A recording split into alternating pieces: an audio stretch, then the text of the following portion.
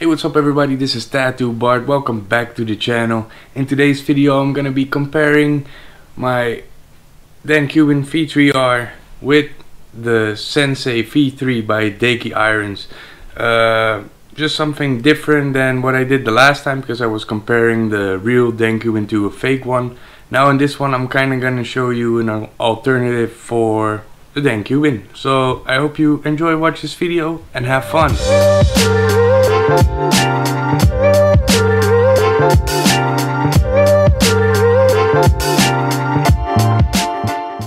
The reason I'm making this video is basically I am based in Europe. I live in Amsterdam. I'm a tattoo artist here, and Dan Kubin unfortunately is all the way in the US. Now he does have some suppliers around here in Europe, but if you have a problem with your machine, it requires me to send it in. It is probably gonna go somewhere in the US because Workhorse Irons is also owned by it's also a US company, I believe, and they will have to fix it for me, and then it will take a long time. And I always like looking into the sidewinder style machines like the Dan Kubin or like this Deki Irons one, because they just work really nice for me. But yeah, I cannot afford buying multiple machines from Dan Kubin or afford it to have my machine being gone for a long period of time if I have to send it in. So I looked for the alternative and I found Deki Irons. I've bought a different machine from them first. I bought the Refirst V5, I believe, and I also saw this one on the website, but I didn't need it at the time. And then later my hands got a little bit itchy and I wanted to buy a new machine, and I went for this one. And I'm actually super happy that I bought this one because it's a really nice machine. So in this machine I'm gonna compare it with the Dan Kubin. I'm not gonna go too in depth about the Dan Kubin machine because I have already done a machine an episode on the Dan Kubin with the Poseidon, which is the real versus fake. I will link it in the description and also have it somewhere up here playing for you guys. So you can have a look at that one if you haven't seen that one before. And in this video I'm going to be talking more about this machine rather than the Dan Kubin machine. So I hope you're going to enjoy it. We're going to dive down and see what the machines look like, if they have similarities, how they run. I'm going to tattoo with them. So stick around till the end and have fun watching. So now that we are here, we can have a look at them a little bit closer. On the left side I have the Sensei by Deki Irons, and here I have my Dan Kubin V3R. Now you can see they look very similar. It's a sidewinder kind of tattoo machine. This one, well, standard, the cam here, and then it has some sort of spring, return spring on the bottom here. More information is in the video, in the previous video with the real versus fake one. In this one we're going to be talking a little bit more about this. So you got the cam here on the side, but instead of having any kind of return spring in the bottom here, it has a spring how you would see on a coil machine. I don't know if you can see that. Let's bring it up a little closer. There's a little spring there. It allows it to go onto the contact screw that you can see that's attached here, which is not connected to electricity, I believe, because I think the electricity here will just make this move, but it will absorb some of the energy on its way down and also help it bounce back a little bit sharper, so you can get nice and solid lines with that. So this will obviously start spinning, your armature bar will start moving, and it will work really good. At least that's my opinion. Now the biggest difference that I can see, now the biggest thing I can see with how the machine runs and the biggest difference is on the Dan Kubin here in the bottom you have the little dial wheel where you can set stroke lengths and pretty much figure out a way where the machine will operate in a certain way. This one doesn't have it, so the machine is just how it is. I saw on the website you can ask for a different cam, so it has an I saw on the website it has an adjustable stroke, or you can adjust it, or ask the seller if they can send it in a different one. I think this one came with a 4mm stroke, because that's the standard one. If you look really close, you see here, the same as in the Dan Kubin, it has a contact screw which is gonna hit the frame, and you always want it to be pretty parallel to the frame. That will give you the best operation. So that's that. Well, got a thumb screw here, which is funny because since it's from Italy, it's made out of a euro. This one, the soldering job is not too great, I think, but you know, it's on there as a nice. I like that. Overall, it looks really nice. It feels similar in weight. Maybe this one is just a wee bit heavier, but not that much. It seems to be looking solid compared to the other one. The body maybe feel, it's similar. They're all very similar. This one look a little bit more bulky, and this one looks a little bit skinnier. It's also a little bit lighter, but I actually don't mind a heavy machine as long as it's balanced right. That's the most important part for me. So what I'm gonna do now is I'm gonna get some practice skin. It's gonna be most likely the same practice skin where I done the test run with the Dan Kubin and the Poseidon on, and I'm gonna probably do the exact same design, but then with this machine, and see how it compares to the other two as well. So stick around, and I'm gonna get ready for some tattooing. So the same like the last video, I've drawn a similar design in the other one. I'm gonna show you how to set up this machine, and then we're gonna tattoo with it a little bit. There's some things here for a rubber band. They come in the package as well. They are really easy to go around. Otherwise you can do the same thing as with the Dan Kubin. You can turn it and put it over the motor. I'm gonna use a 7-round liner for now. I got the grip from Unistar. I always use this brand. They sell it at the local supplier here in Amsterdam. And a Quadron 7-round liner. A normal 35 or a 12, I think, is the US size, if you're watching this from the US. I always like to bend the needle just a little bit, so that the tension from the rubber band just makes sure the needle hits the bottom. Put it in like so. Unscrew this one. It has a similar locking system, I think, as the Dan Kubin. Works very similar. Slide it in. Should have done this before. Put the grommet on the needle. Have your opening always to the right. Except if you're using a Dan Kubin, then sometimes you need to put it on the other way around. And let my needle hang just a little bit, just so I don't splash ink all over the practice skin, because they are hard to clean. And then I got the clip cord, put it in the bottom, and you're all set to go. Now we just need a little bit of ink. I'm going to be using Laurel Pellini Outline Black, since I'm not allowed to use it in the shop anymore with the new REACH rules that they have going on here in Europe. We are not allowed to use every single color and every single black anymore. Alright, let's get ready for some tattooing.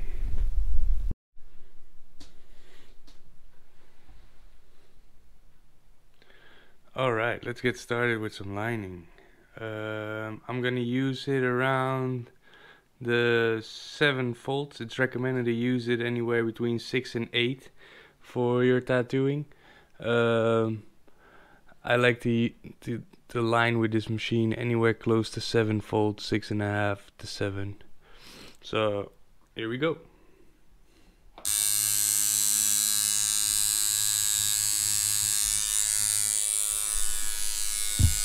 I'll put on a little bit of Vaseline, and I'm going to be doing the line throughout the middle. So here we go.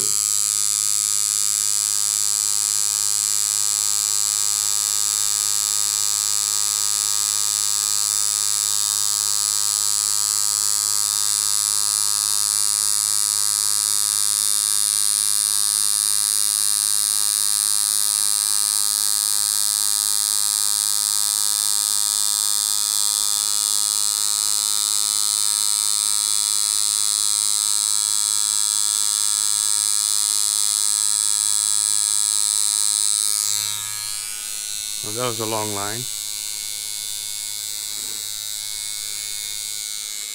Feels a little bit strange on practice skin, but it might be the practice skin.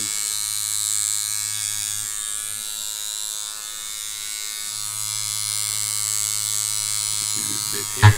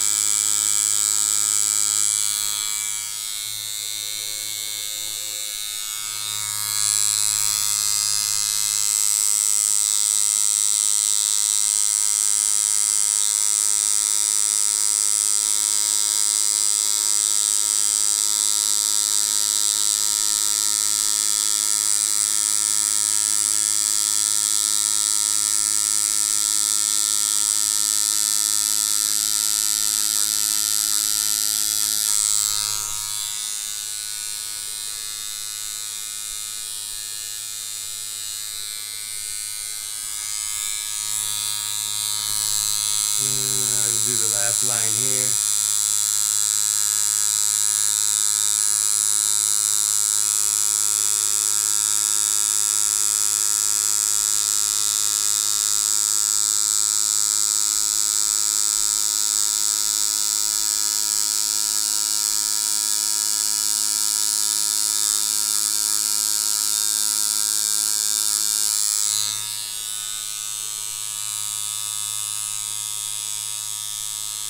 Alright, that looks absolutely awful.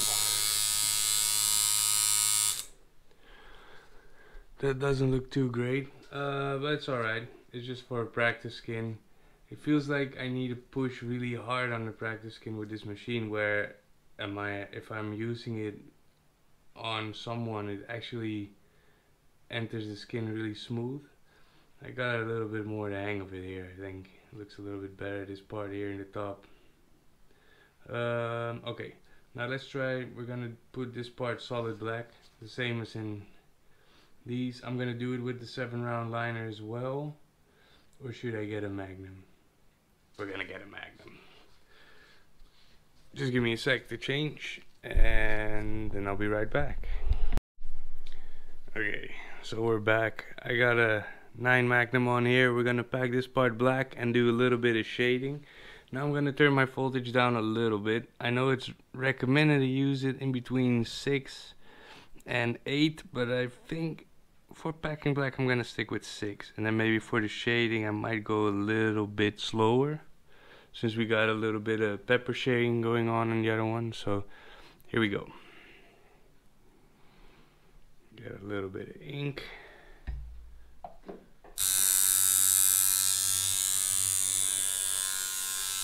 Alright, let's start with the packing black. I'm gonna go back and forth over it a little bit, see how this thing packs.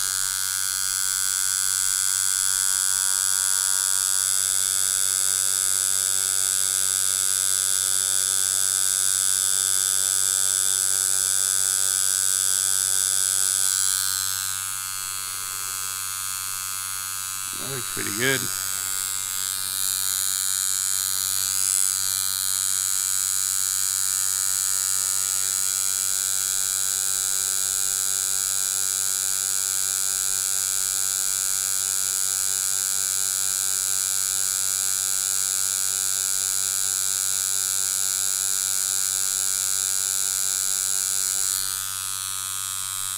Seems to be saturating very well. Maybe even better than the two I have above.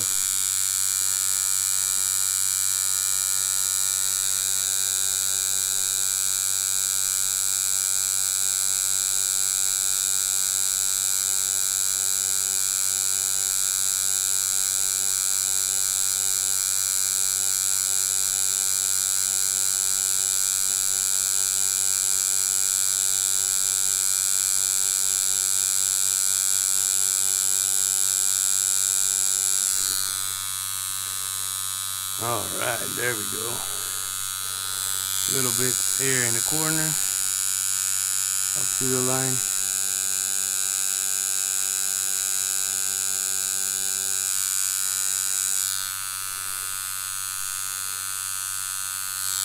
And a little bit here in the top.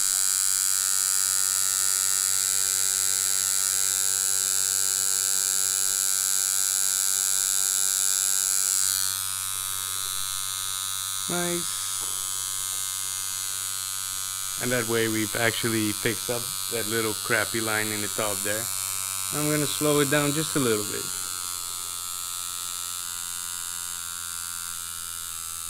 This is 5 volts because I really want to get that pepper shade kind of feel what we have in the top there. I think the last time we did it with a liner. That's alright. I have the Magnum here right now. Let's see. Let's do some whip shading.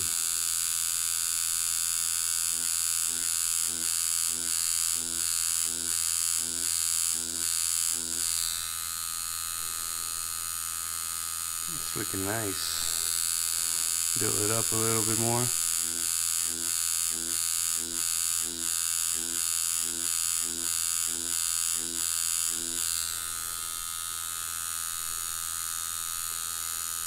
There we go, looking good.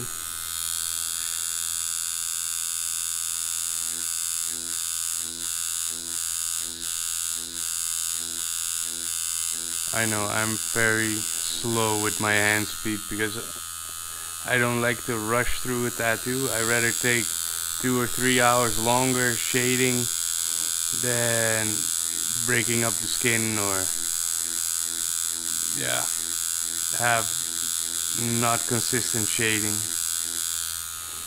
It's just the way I prefer to work. I know other people might think otherwise. It's all personal preference, right?